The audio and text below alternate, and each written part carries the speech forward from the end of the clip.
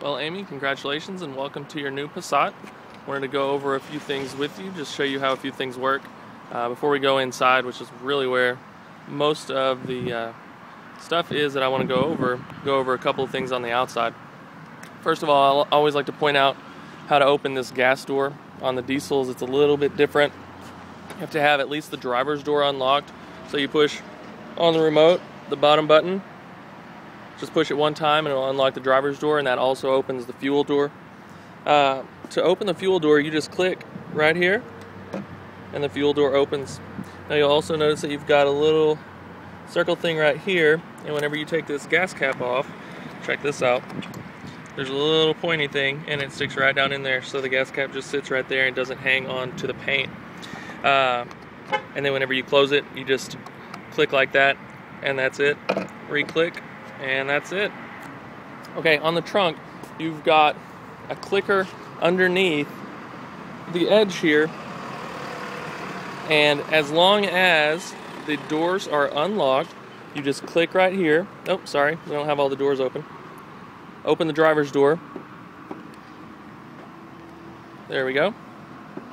And there's a clicker inside under that edge. So here's the trunk. To fold the seats down, you'll use this thing right here and this one over here on this side. Spare tire is under here. There it is. Another way you can open the trunk is with the remote. And let me show you how to do that. It's pretty much standard for most cars these days, but some people aren't used to it. On the remote, you've got the trunk button there in the middle. You push and hold and the trunk will open. So it's not just one quick click. You have to push and hold on the remote, and that just eliminates any accidental openings of the trunk. So again, you've got the ability to open here on the trunk, or on the remote, sorry, and then you've also got the ability to open under here with the little clicky thing. So I guess those are really all the things I wanted to go over on the outside. Let's get inside and we'll go over a few things.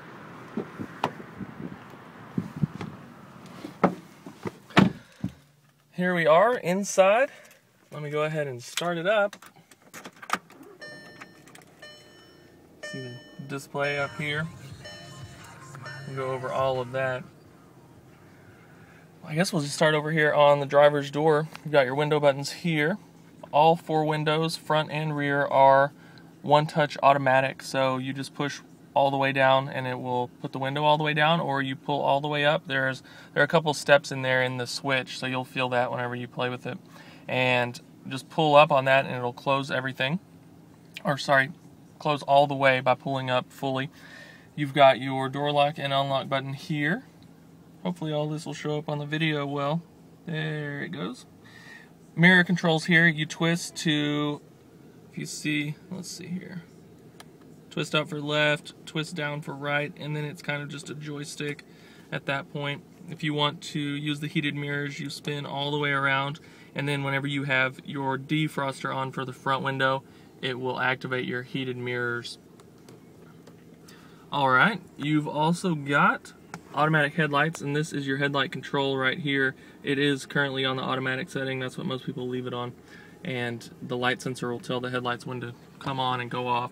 You've got a little compartment under here just to the left of the steering wheel, and that's just for things. I've seen people put their garage door openers in there. I've seen people do business cards in there, that sort of thing. Down here on the door, this is your third way to open the trunk. You've got a button just to release the trunk from inside the car. Alright, over here on the turn signal arm, we've also got our cruise control settings and adjustments.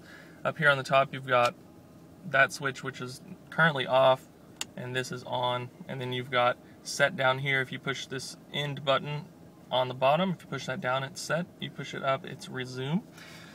On the other side, you've got the windshield wipers. So to turn those on, you just move the arm up. To wash the window, you pull the arm towards you.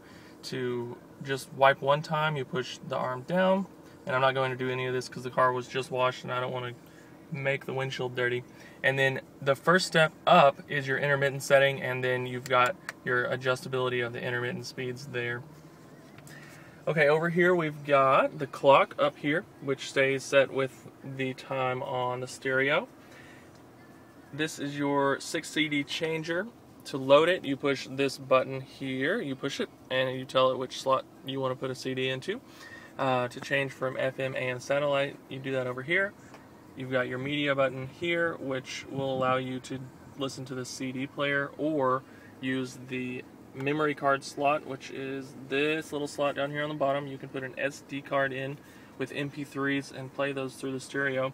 And the media button also accesses the auxiliary input, which is down here in your armrest.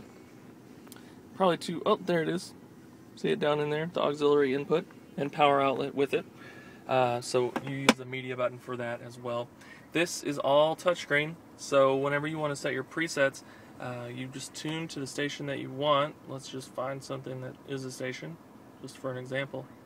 Here's one. And to set that as a preset, you just want to push and hold. And I don't know if that little ding noise came through on the video, but there's a little ding noise, and that lets you know that you've set that preset. Whenever you tune, you notice that a little tuner bar comes up down here on the bottom, and you can drag. It looks like an old radio. You can drag to the station you want to go to, or you can just touch at different spots to get close to where you want to be. So that's kind of a cool little feature that everybody likes. To adjust the bass and treble and all of your other settings, you'll push this little music button, top right corner, and it's going to take you to the screen with all of those settings. Push that again to get out of it. You've got a mute button right here, setup button, mute button, setup button to adjust everything, all the settings in the radio. Your mirror is up here, and this has the sensors down here on the bottom. Don't know if they're going to come through very well. Sensors on the bottom for the auto dimming rear view mirror, so if somebody comes up behind you with their lights on, it will dim itself. You've got your sunroof control up here, which is this knob. In order to do a vent on the sunroof, you push up, and then here's the sunroof. Can you see it? Maybe? There it is. It's vented, or you pull back down on this and it will close. In order to open the sunroof, you twist this back. Now this first setting that it stops on, this is called the comfort setting. This is what Volkswagen has figured out will eliminate some of that noise that you get from sunroofs sometimes that kind of sounds like a helicopter. If you do want to open it all the way, you can do that by twisting the remaining amount and just holding it, and it will go ahead and open fully. You've also got several other steps in here that you can leave it on, so that's pretty nice. You can adjust it exactly how you like it. Okay, up here you also have, everyone always asks about this little switch. It's for your dome lights. Right now it's in the off setting. Let's see if I can get this to focus in. Maybe. Off setting, there's a middle setting which is just flat, which is your door setting, and then if you flip over to the right, it'll be on fully all the time. So most people just leave it on the door setting, so those dome lights will come on when you open the door. Okay, let's see, down here we've got our air conditioner controls. This car's got dual zone climate, so you've got control for the left side, which you can see right now is on 70, and the right side is on 70 as well because we've got sync activated.